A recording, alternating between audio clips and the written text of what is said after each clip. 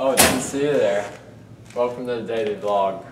I'm the talent of the vlog, and what I do is I walk around, I do basically whatever. I talk about what we're doing, and I ask questions. Let's go see the others.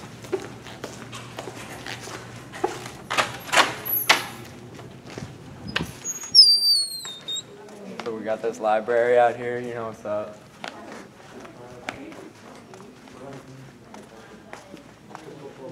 Coming up on Schaefer right here.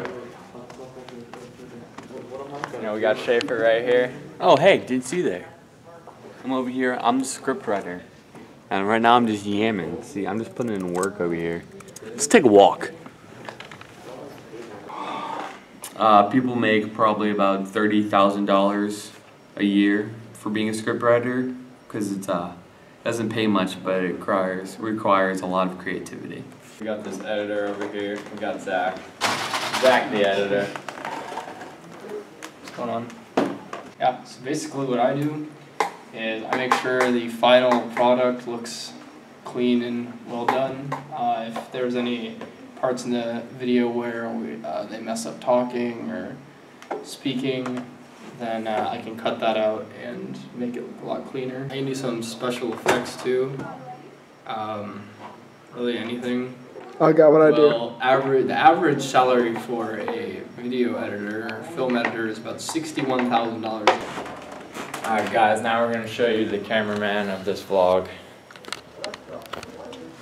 There he is. Hello, I am the cameraman. The cameraman is a good job from filming. You need a cameraman because if you did not take video, there would be nothing for the viewer to watch. The camera should remain still so that the viewer's focus is on what is happening and the content of the film and not the shakiness of the filmer.